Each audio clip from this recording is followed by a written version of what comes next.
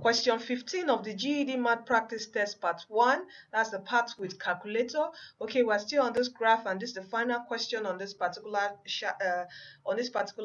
graph and chart here.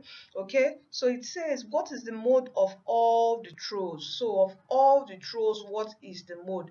And in statistics, what's the definition of mode? Okay, the definition of mode is what? The most frequently occurring number. So in the length that occurred more than once, okay, the most frequently occurring number is what? The mode. So we have to find how many throws occurred, as in which throw occurred frequently.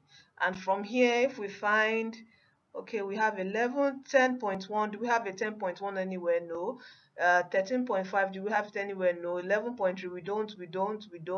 For all this, no, we don't. This, no, we don't. But if you come here, you have 17.1 here, and we have a 17.1 here. So this is the what? The most frequently occurring what? Score, okay, which is what? 17.1. So our mode in this question is what? 17.1. okay, so this is our mode. You can see with this particular stats and graph, the graph we have here, we've learnt on median, we've learnt on mode, and we also learnt on, I think, range. Okay, so it's important we know all this, okay, when preparing for our GED math test. All right, so the mode for this question is what? 17.1, and our right option here is option 2.